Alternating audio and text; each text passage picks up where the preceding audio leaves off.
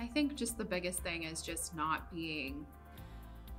putting students in, that cookie cutter thing of success. Every student learns differently. Every student absorbs things differently. Certain learning styles are better for some than for others. And I think that having the same expectation for, 40 plus students or whatever it's not really realistic. It's really hard to, assume that everyone is going to be the same or learn the same way and show their knowledge in one way. So it's important to remember that, that cookie cutter image just doesn't translate to everybody.